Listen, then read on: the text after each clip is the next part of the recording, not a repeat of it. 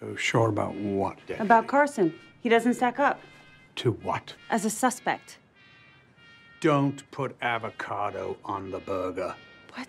Simple is always best. Look, Carson killed Jordan in Atlanta. Then those two degenerates at Crazy Betty's motel. Hell, he even tried to kill you, didn't he? Have you forgotten that? But Carson was a coke dealer. Why would he want to kill his clients? And what would be his motive for killing Alana and Jordan and the Morwood girl? It doesn't make sense, sir. I'm sorry. There you go again. Now you're piling hummus on top of the burger, too. What if he was punishing them? He knew Alana was cheating on her husband. He knew that Frank and Goldie were making porn. And who would know all that? Someone they knew. Someone they trusted. You mean like a drug dealer? Sir, a drug dealer with morals? Come on. All right, I read Brenda's magazine. Christmas. The #1 holiday for people going nuts. That's motive enough for me.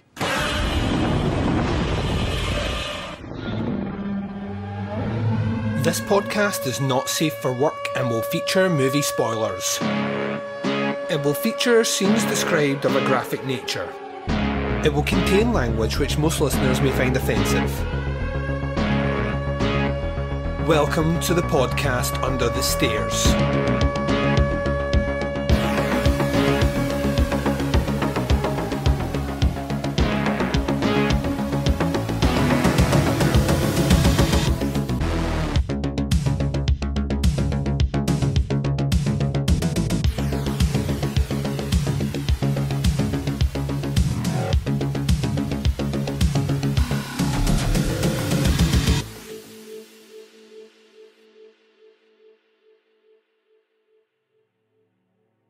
And welcome back to another one of those Silent Night in Pieces segments, a sub-series of the podcast Under the Stairs where we take beloved classic remake Silent Night from 2012. We break up into 5-minute reviewable installments. I get guests from all over the world to join me on those 5 minutes, and then I take the order and I muddle them up for no real reason at all other than my confusional entertainment stasis. I don't know. That was a funnier sentence in my head, and when the words came tumbling out, I realised I have nothing. I have absolutely nothing to fall back on here. Not even my looks, because they are going with age. On this episode, we are reviewing minutes 35 through 40. Minute 35 will open with Santa opening the lid to the chipper. That sounds a lot more fun than it actually is. And then we'll end with the sheriff saying, "Oh yeah, you call this survival?" That's our 5 minutes. Joining me on this episode is absolutely no cunt. This is a solo episode. This is Duncan, Double Duncan if you will, reviewing this for you. I get some death in this, so I'm a happy camper. I get one of the best deaths in this. I get the chipper scene. We go 100% full Fargo in this, and that makes me smile from ear to ear. So let's get into it. These episodes are always short when it's just me, because I don't have any guests stealing airspace. You know what I mean? The guests know.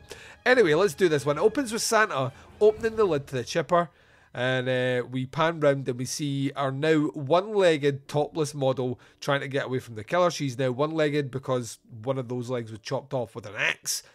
Santa picks up the severed leg and then grabs the model who tries to fight him off. He basically struggles a little bit with them, and then he carries them both to the chipper. Kind of love this bit. He throws her leg in first, as if to say, well, this isn't getting reattached. And it goes right through it, and then Santa grabs her, slowly starts to lean her in.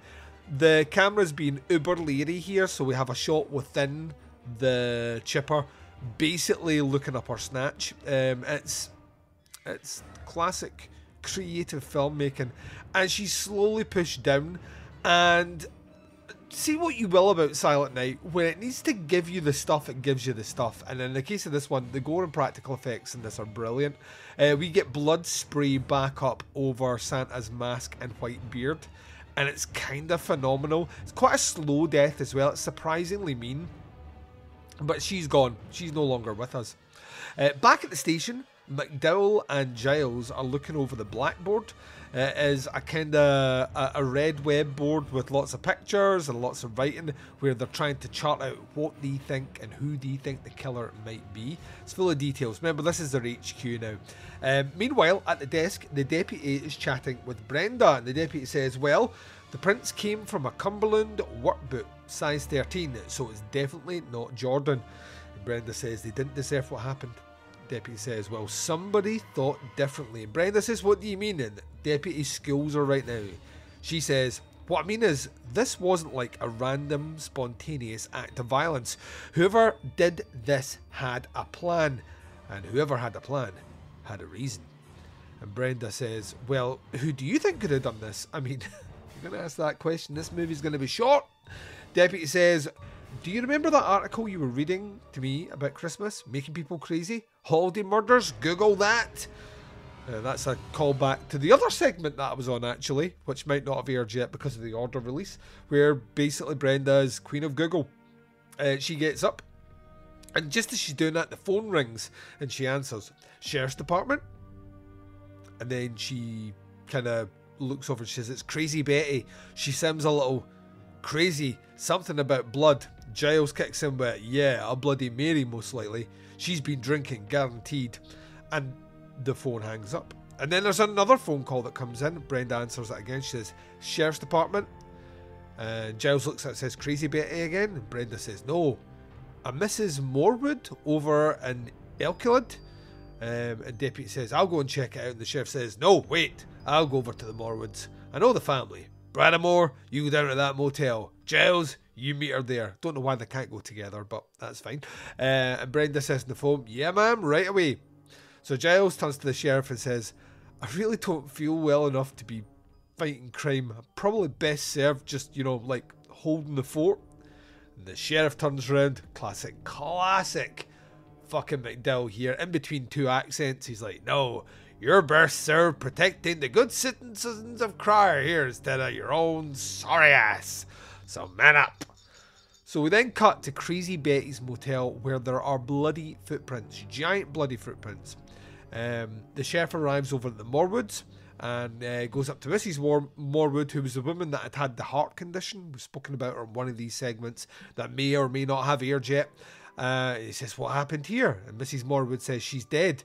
The sheriff's like, no. Mrs. Morwood, casually and very cold about her daughter who has died, says he skewered her like a little pig. The sheriff says, what? Did you see him? I'm really sorry. I promise we'll catch this maniac and he'll pay for what he did. And Mrs. Morwood says, oh, it's all my fault, Sheriff. The sheriff's like, no. And she's like, all I wanted for Christmas was some relief. But I was talking about boarding school. I didn't mean this. I didn't want this. And the sheriff's like, it's alright, it's okay. Mrs. Morwood says, I deserve to go to jail. And the sheriff says, no. And Mrs. Morwood says, take me in, Sheriff. And he says, stay here. And he gets up to walk in the house and she's like, oh, wait, don't go in there. Once you see it, you can't unsee it. And then we walk in and you're expecting the most vicious. We've seen severed bodies, we've seen severed heads, we've seen a woman go through a chipper. You're expecting to see something fucking savage. What we see is a girl lying peaceful with a bit of fake blood on her chest. And that's literally it. Actually, the reveal of this death is pretty shitty, if I'm being honest. The sheriff gets on the radio and he's like, Bradamore, Giles, come in. We have another homicide on Euclid. A 14-year-old girl appears to be speared. What do you see? And the deputy says, 2 dead here.